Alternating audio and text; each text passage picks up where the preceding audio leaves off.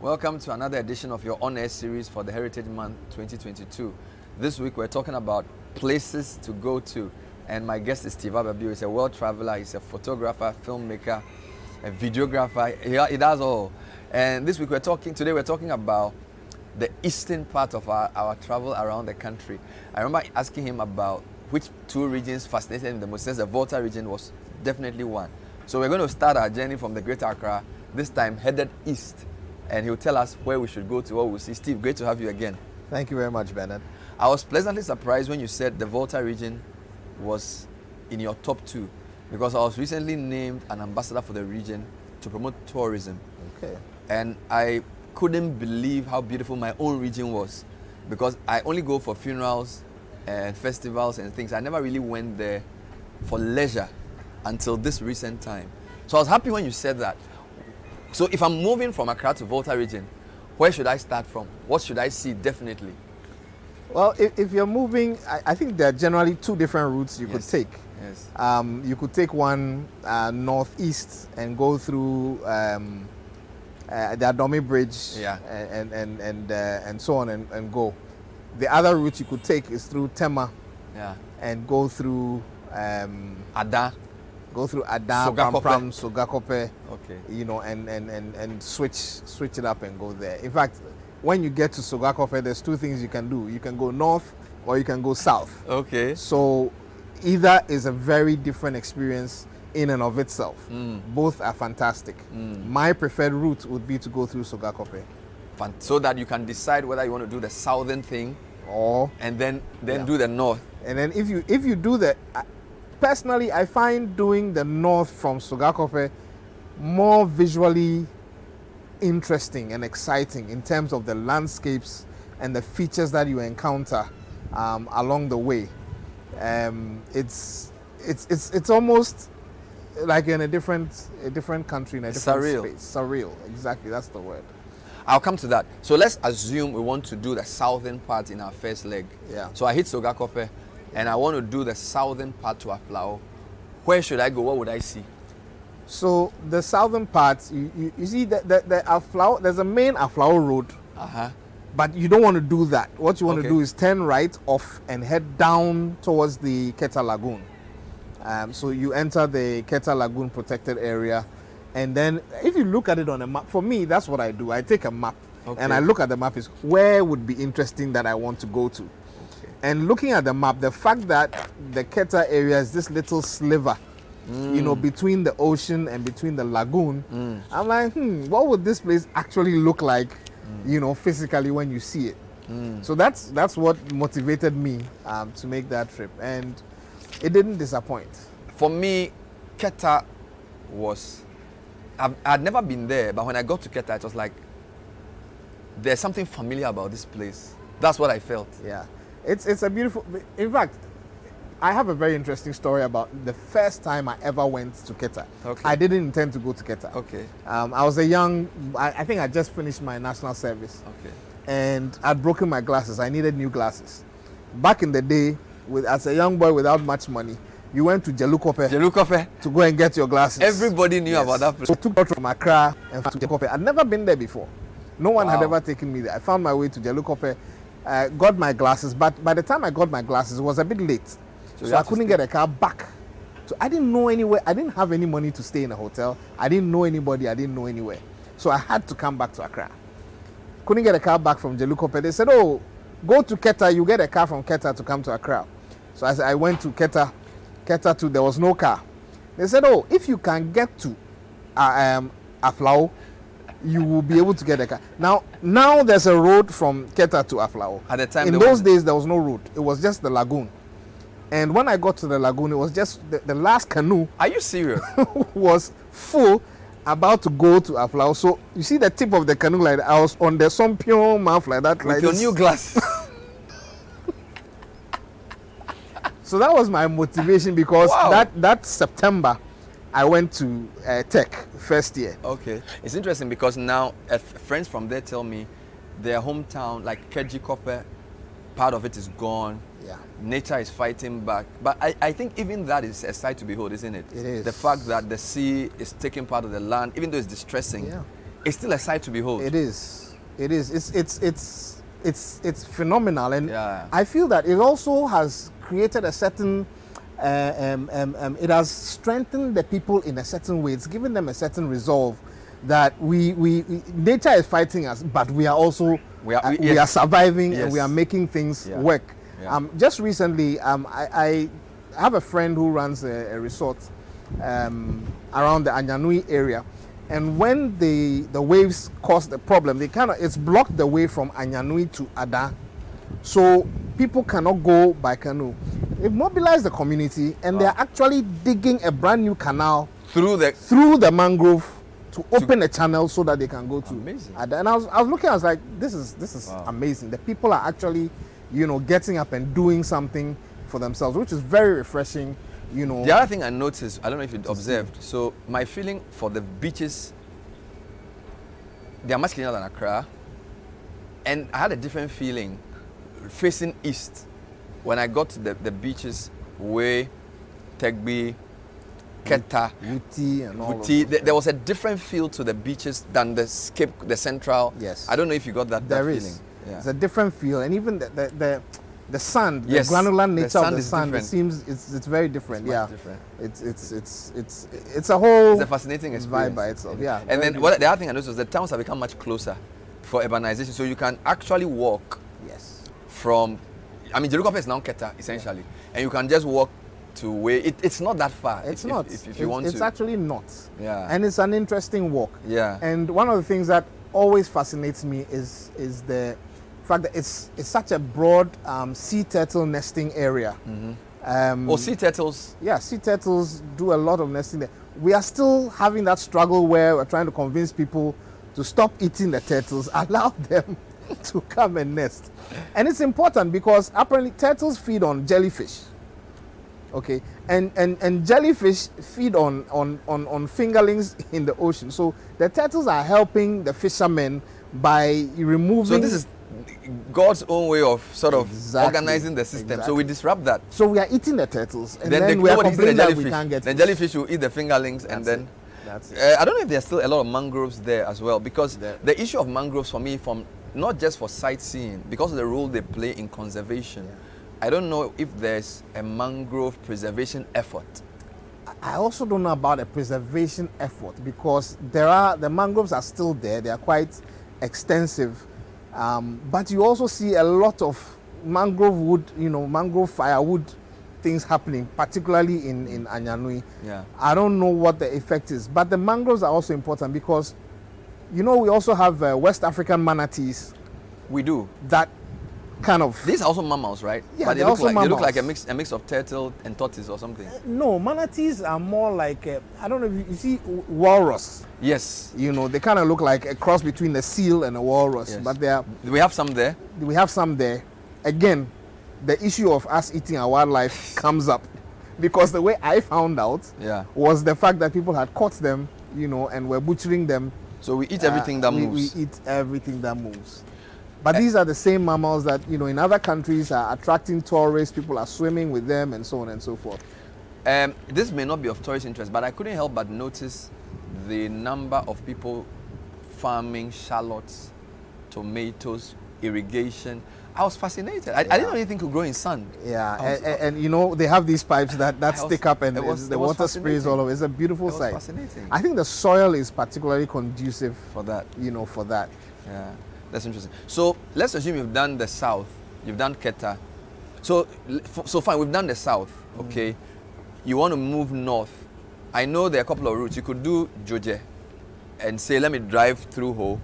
But I guess you're saying go back to Sogakope and go through Mafikumase, Adidome. Yes. That would be your preferred route. That's my preferred route. What would you see on your way to Ho? So on the way, I mean, there's a lot of farmlands and so on and so forth. Very vast, flat plains, a lot of mechanized farming going on. But you get to a point where you just suddenly see these boulders.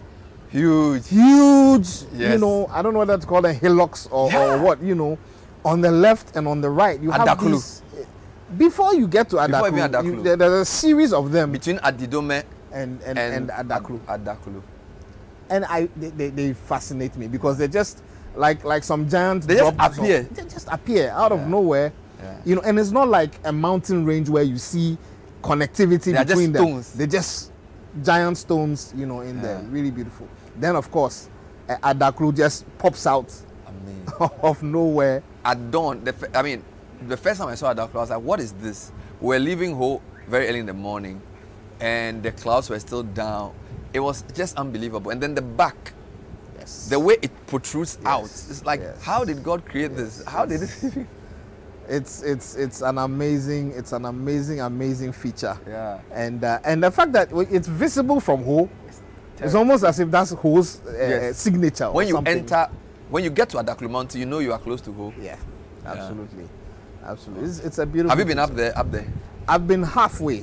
I mean, the plan is, God willing, this year you will go to get to the peak. Yes, we'll do it. When there's a sound clip I play on air where the guy talks about antelopes. I don't know how many of those things actually are there. I'm told there's a lot of different things on the mountain. I can't confirm. It will be interesting to see. Again, there's the issue of, when human beings approach, animals scatter. So seeing them might be difficult. But, you know, we'll go and see what we can find. So Adaklu Mountain is definitely a place. Definitely a must.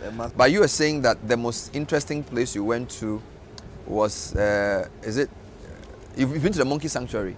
Yes. Tafiatome. Tafiatome Monkey Sanctuary, yeah. Where is that? Tafiatome is you head north, you go through Abatime, you're heading towards Liatiwote and Afajato area, and it's a detour on that road. Is Afajato as interesting as hyped? Well, just talk about the hills. I'm told there's Mount Gemi, there's Amejope, there's Afajato. Just walk me through this whole... so when you exit Ho and you go through the hills, you drive over it, then you come to another set of hills, very hilly area, which is the Avatime area. So there's a group of towns that are nestled in the hills. And my understanding, from the little interaction that we had with them, we found out that the language they're speaking was not Ewe.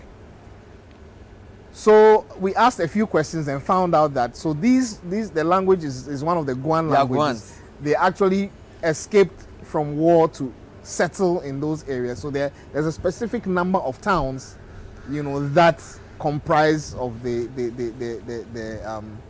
Avatime communities, and people are so friendly and so welcoming, and the landscapes are beautiful. The waterfalls, amazing. It's a place that you definitely have to stop over. Absolutely. Definitely. So this is the Avatime area. Yeah. What about the Logba Tota? Is that in the same area? So Logba Tota is not exactly in the Avatime. It's close, but it's you have to you basically drive out of there and almost come back into another mountain range from a different direction. And there also it's like you climb, and you wonder, this place that I'm climbing, where am I going?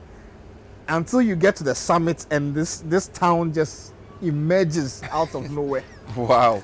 It's another, Ghana is a fantastic place. Ghana is so incredible. for the Volta region, it's not just the beaches, the landscapes. No. The landscapes, the towns, and you see the way they perch them on top of the hills. The air is different.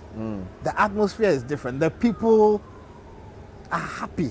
You know, it's a whole different vibe.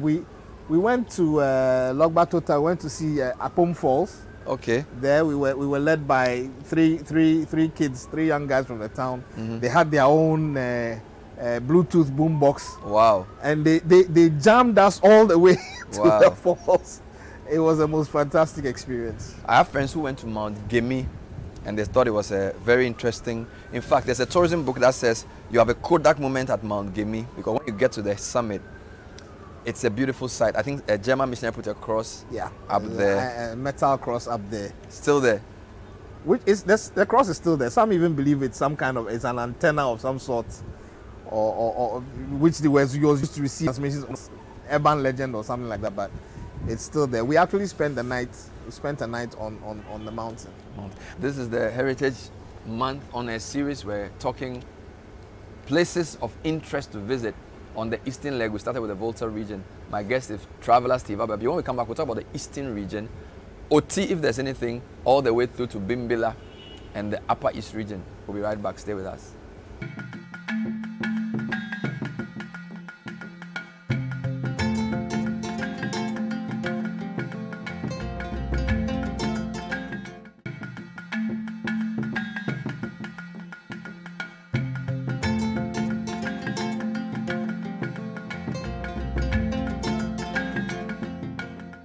Welcome back to the Heritage On Air series on City Breakfast Show, also on Breakfast Daily. My guest is traveler, photographer, filmmaker Steve Ababio, basically helping me appreciate the beauty of Ghana on the eastern leg of the trip. And we started with the Volta region. Clearly, the Volta is a place to be. I tell people the eastern region is one of the most diverse regions in terms of people, right? So you have Akwapim, Achim, Kwewu, Krobo, Guan, Ebe, Asante, all in that region. And it's also very different. How does a person even navigate the eastern region? Because it breeds eastern region, right? Yeah. And it is. Dewu is eastern region. Nkoko is eastern region. Yeah. So it's very... It is. It's big in a very interesting way. It is. It's very big and it's very diverse. And Yeah. I think the way to navigate is just consider, you know what, you're a Ghanaian. You go everywhere that you need to go and do what you need to do. Because if you say that you're going to drill down to the nitty-gritties, Yeah. you know, you can easily get confused. So, yeah, it's huge. One of the, I think, for me, and I want to give credit to Jijo Klake. Okay. Adventures of a Ghanaian Girl. All right. She went to a couple of waterfalls, also in the eastern region, and a part of the eastern region I didn't even know existed. So I, spoke to her. She gave me directions, and we went there. So there's a town called Asesewa. Apparently, it's a well-known market. Asesewa, yes. For that Asesewa. area, yeah. So above Asesewa, I've been to Asesewa actually. so good. Yes, I know Asesewa. So north of Asesewa, there's two beautiful. The landscapes in there are also really, really, really incredible. Saw some beautiful waterfalls in there. The roads are not very encouraging. If you don't have a high car, I would not strongly discourage. So there are you, some beautiful waterfalls hidden northwest of Asesewa. Yes. I didn't know this. A market in Asesewa. It's a book, isn't it? Yes. Yeah. I've been there twice. I loved it. Absolutely loved it. I didn't know. So there are waterfalls hidden there. There are. And we saw too. I mean, given the landscape, I'm sure there's more. Yeah. You also mentioned on the last time we spoke that there was some waterfalls behind a brie or something. Yes, there is. So so we come back down from Asesewa. If you make on down heading back towards Koforidua, at Huhunya you make a right. Boti Falls is there. Akar Falls is there. And then if you come and instead of going towards Koforidua, you make a left to head back towards the Kwapim Mountains. You go through and climb up at Edukrom and then come along the ridge. The waterfall you are referring to is, I think, is Obuadaka. Obuadaka. Yes, Obuadaka, very beautiful waterfall. Yeah. It's, there's a road that goes from Ebri to Nsawam. So if you take that descent, as soon as you descend to the right, if you look to your right, you see some rolling hills, beautiful landscapes. I'm told there's a very famous eatery there as well. So I hear. I'm yet to sample it, but Obuadaka. I saw a couple of photos of Obuadaka. It looks pretty nice. It's not that small. It's actually, it's not a huge waterfall, but it is sizable enough to... Yeah, and it's seasonal. So in the dry season, it's not so much. But in the rainy season, it transforms. It's like night and day. What is the experience like filming waterfalls for somebody like you? I get it. I know you're on a waterfall project. What is our waterfall that makes them so fascinating and picturesque? I guess the fact that the water is falling from a height in certain quantities, and then where it falls, the effect of that fall, usually would create a pool, which in itself is a total joy. I mean, me, I don't know, I was probably born in water. So I'm always looking for an opportunity. You learned how to swim after your Keta experience? I learned how to swim after my Keta experience. I've never looked back. So if you're looking for waterfalls, Volta Eastern, two strong candidates. Very strong. Two strong candidates for Very strong. what? Yeah. Which is the highest waterfall in Ghana? Is it the Bli? I think it's Really waterfalls. falls. Yeah, the upper and the lower falls. Oh, there are two. It's upper and There are lower. two, upper and lower. Because the upper falls, there's a pool. And then there's another. Then it falls again, and then there's a pool at the base of it. Oh, wow. So, yeah, Rivers is epic. What about Kwewu? I've never been there. I'm looking forward to going there. Is there anything there? Kwewu is. I'm at loss for. See, Kwewu is very, very interesting. First off, you approach this huge monolith of a rock, you know, and then you go through Nkoko. Nkoko in itself is an experience before you even climb the mountain. Then you climb the mountain, and it's almost cosmopolitan in a way. Yeah. You know, you go through these towns, but one of the most striking aspects of Kwewu is the mansions you see. Unbelievable. When I say mansions, I'm talking about architectural Masterpieces. edifices. Wow. In the hills, in the mountains. In the mountains. I don't know whether to say the sad thing for me is that in a lot of cases they're empty Really? because they've been built as statement pieces. I've made money. And this is where I'm from, so this is my... So yeah, once in a year maybe I'll come and be around for Easter or something like that. But I'm like, this alone Can be a hotel. is a draw. Don't even make it, or make it an Airbnb. Yeah. You So know. that if somebody wants to do anything, pay for 1 week. Exactly. Don't just leave it Exactly. empty. Don't just leave it empty. Because I feel that buildings kind of deteriorate when they stay empty for too long. Right. Have you been to Kwewu during Easter? Is it as interesting as suggested? Paragliding thing? I actually have deliberately avoided going to. You don't Kwewu like during going when Easter. a lot of people are there? No. I feel that the crowds take something. Well, I guess for some people the crowds They are the desecrate the attraction. experience. For a purist like you. For purists like me, like no. And then for those who want to check out history, Cocoa, is it a Mampong? There's Mampong for that, and then there's also Bunso. Yes, You Bunso. know, Is that where Krieg is? Bunso Eco Park, yeah. Okay, there's a Bunso Eco Park Yeah. as well. And then Akosombo with all its, it could be a central point to stay and then explore the region. Explore the regions, Because yeah. I think there are many, you could do Volta. Yeah, and Akosombo is interesting in and of itself because Akwemufie is right there. Yeah. If you want to see the keys to the Osu Castle, They're it's there. at Akwemufie. Yeah. Within the Akwemu Gorge, you can hike up to the top. Yeah. There's a very special bird which I think is found in only 3 or 4 places in the world, the Picatatis, which is also found up there on the Akwemu Gorge. The hills there. Akwemu, I'm interested in Asameni.